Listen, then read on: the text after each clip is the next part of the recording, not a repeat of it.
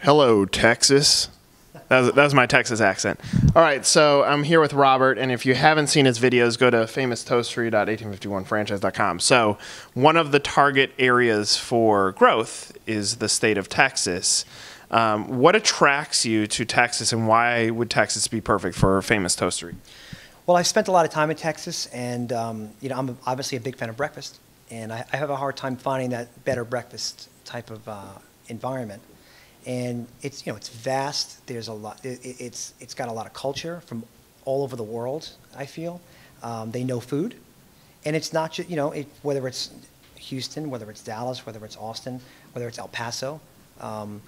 It's bleeding for what we do, and we see it. We see people calling in and people wanting to get more information about how do I bring this to Houston, how do I bring it to Austin, et cetera.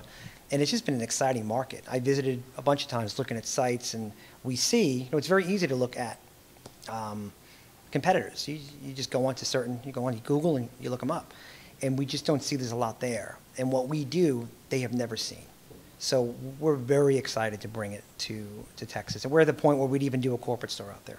Okay, so talk about this ideal candidate. And every single franchise is going to have the same ideal candidate. But in this scenario, do you want them to be multi-unit from the get-go, and do you want them to have a plan to scale fast so that since you're Charlotte-based, do you need more scalability fast to impact unit-level economics, or have you found with a brand like this it just doesn't matter because Texas is craving better breakfast?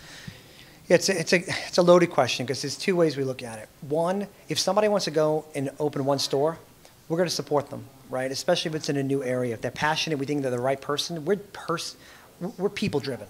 No, of course you want someone that's going to grow the brand. But the truth is, if you open up one store, everyone sees the opportunity and the calls come in. But when you look at it from a mathematical standpoint, you want to be in a position that you can scale it up because you make the market. Now you're the market maker in, call it Houston, and you want to be able to open up in Missouri City or another town quickly before someone else starts to do that. And you want it like anything else. You want to own your market. So you have to be in a position, if you want to own that market, to be able to scale.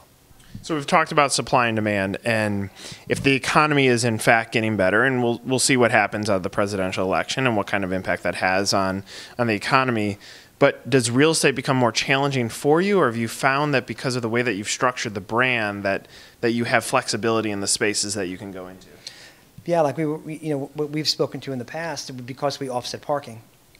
That's one of the big things we have. And if you look at most centers, we can go into anything, whether it be standalone or a strip center.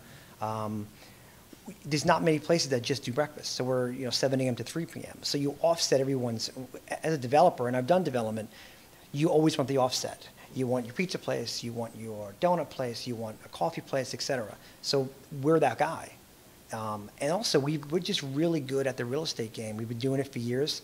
And even in tight markets, we've been able to do really well in getting real estate, and that real estate that works. Because anybody can find great real estate for a lot more money than you should be paying.